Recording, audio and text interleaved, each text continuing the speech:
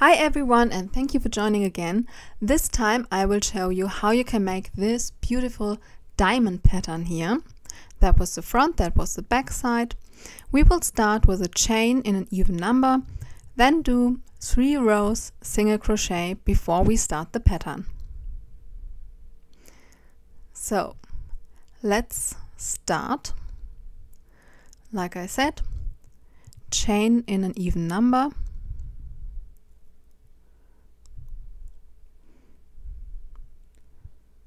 Starting with a slip knot.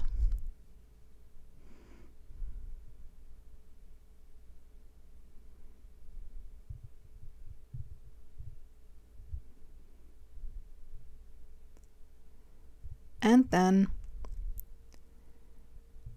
start your chain.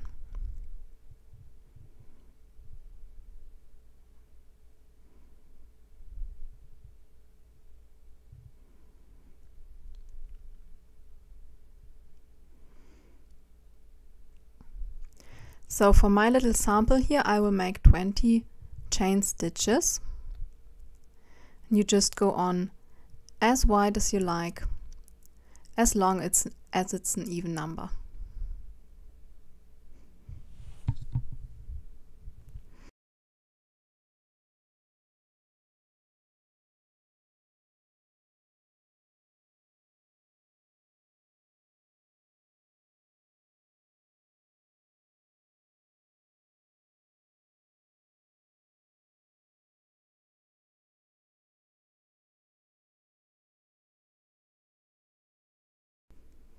As soon as it is wide enough, we start in the second chain from the hook, this one here,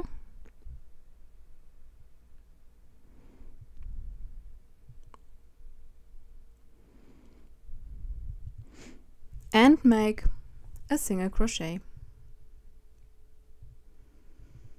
And then you just go on with single crochet until you reach the end of the row.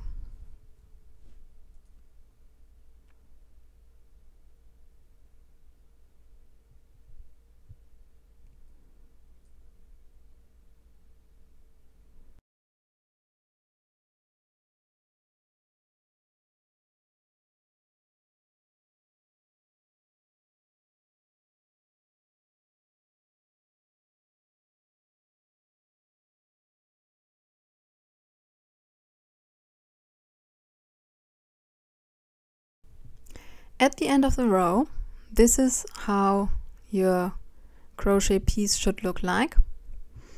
Then we make 1 chain for the turn around, and just go on with single crochet.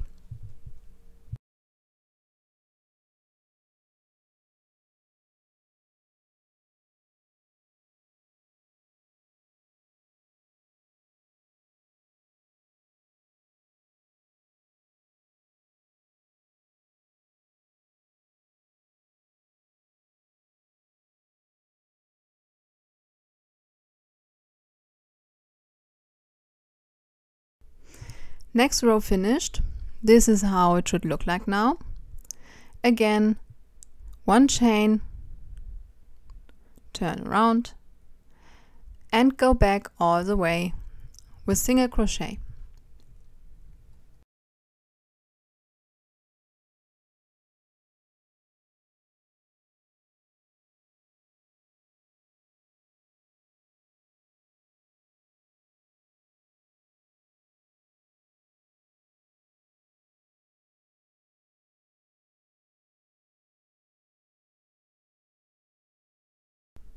So now it will get more interesting.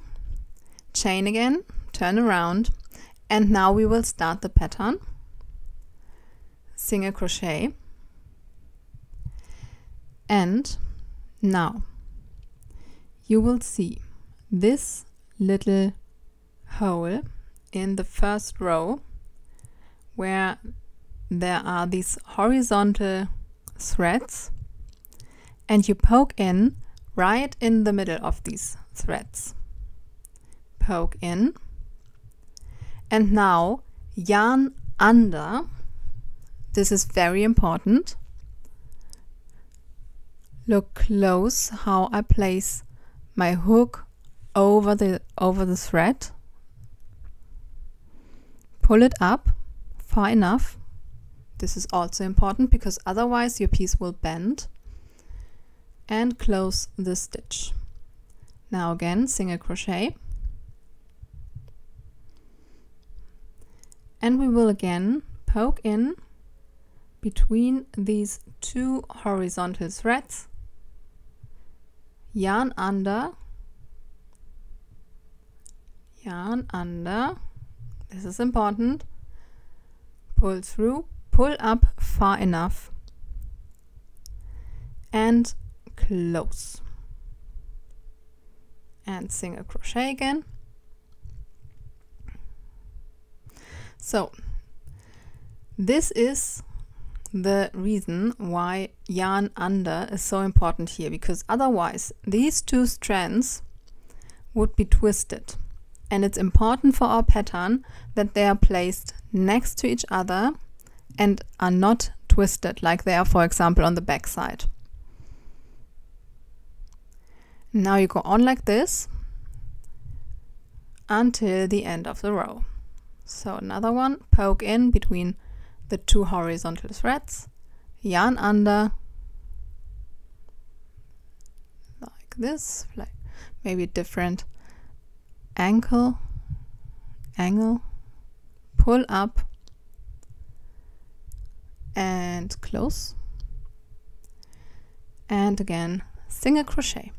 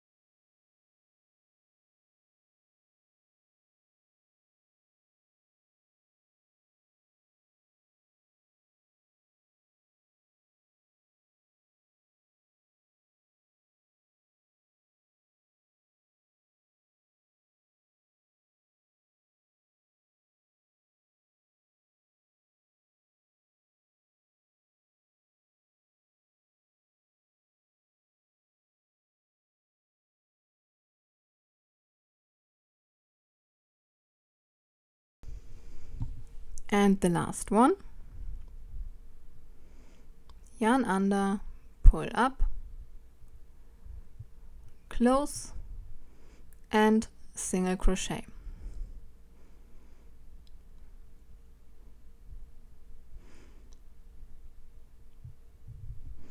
So again, let's have a look how the two sides should look like now. So this is the back side where there are twisted threads, and the front side should look like this. So your poke through stitches should look like little V's. Then you chain again, and now we always work together these two threads here. So always the ones facing each other. The first one on the very right side doesn't have a partner, so we skip this one by making 1 and 2 single crochet. And now, instead of making a normal single crochet in this loop in the top row, we will work below the threads of the two V's, like this. Poke in below them, grab the yarn, pull it through, pull it up, and close. Then again 1 single crochet,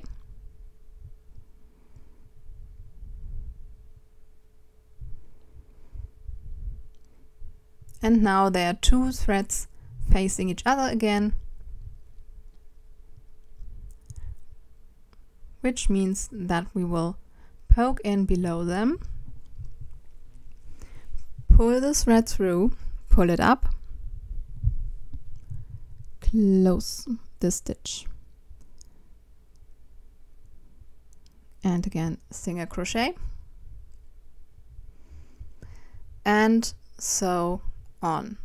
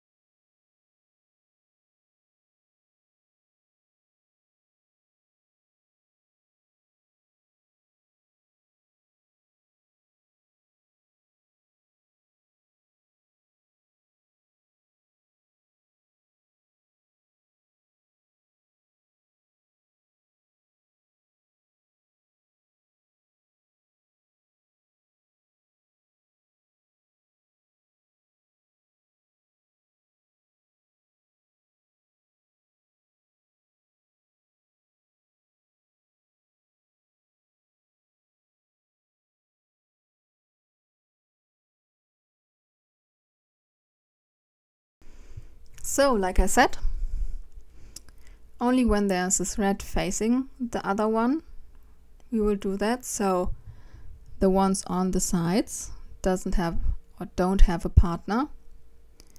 So we just make 2 single crochet.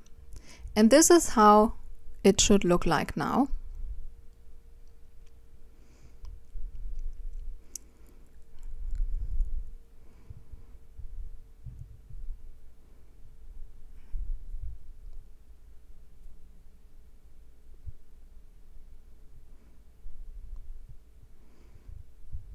We go on with a chain,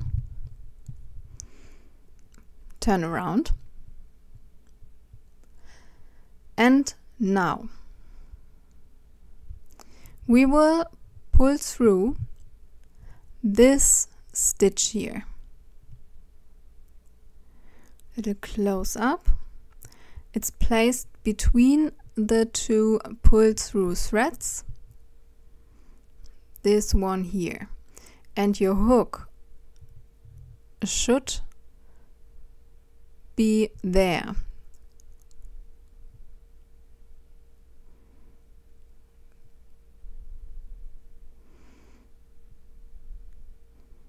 So right below the stitch where we just worked together the 2 strands of the V. So let's do it. That means we start with 1 and 2 single crochet,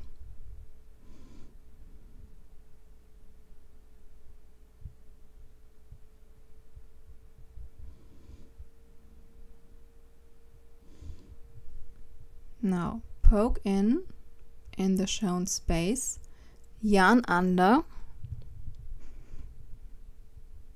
pull it up and close, single crochet,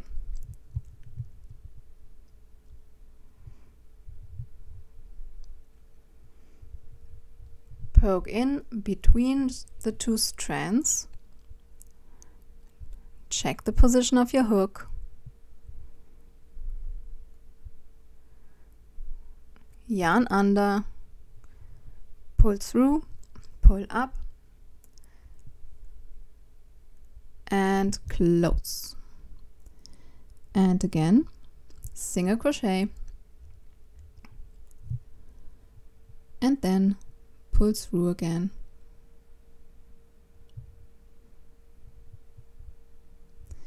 And you just go on like this until the end of the row.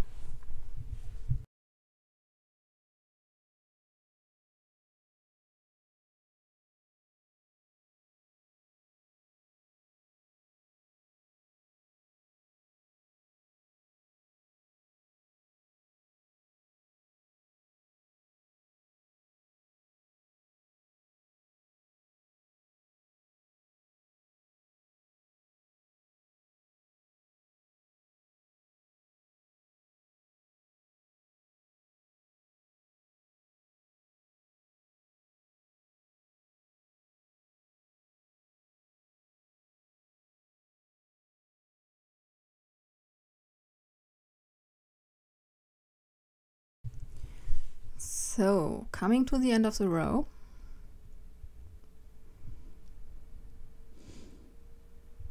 we end with 2 single crochet because we never end on a pull through stitch.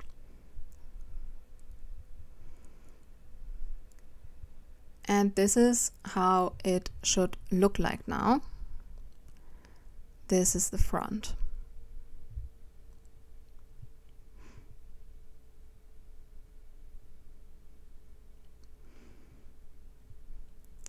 Now we make 1 chain again.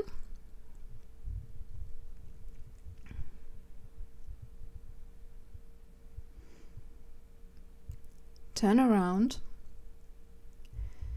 And again, our mission is to work together these 2 strands of the V-shaped stitches that we just made.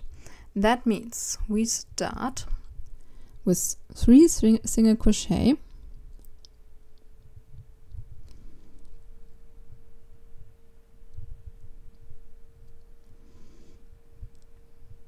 Now we are on top of these 2, poke in behind them, pull the thread through, pull it up, and close the stitch. Single crochet again, and then poke in behind the 2 threads again,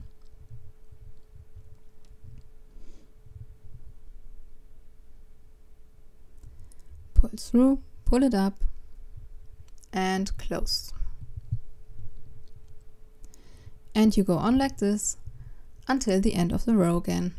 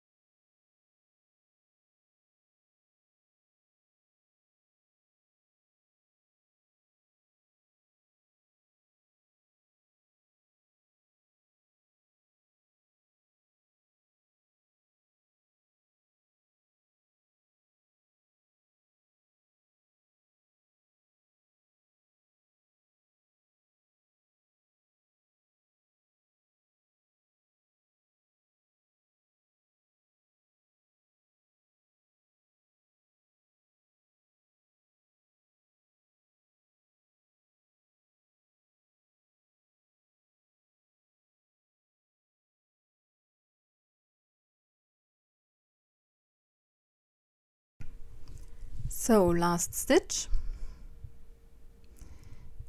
and this is how it should look like now. So as you can see, you will always have 1 row where the V stitches start further to the side, then 1 row where it's 1 further to the inside, like this. That means we are on the row where they started on the inside. Now the next row will look like the row, the first V-stitch row that we made. So starting with 1 single crochet, the pull through stitch gives you the orientation. poke in top of it or on top of it, where again the 2 horizontal threads mark the stitch that you need. Pull through there like this. Then single crochet again, and again poke in there above the pull through stitch of the last V-stitch row. This is where your hook should be. Yarn under, pull through, pull up and close. Then single crochet again, and so on.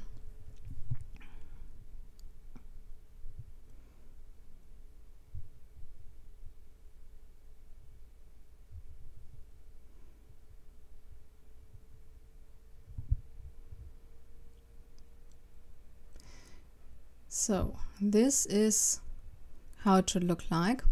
The pull through stitches are always above each other in one line like this. They are in one line, and so on. And every time you are on the front, you work together the 2 neighboring threads of the V.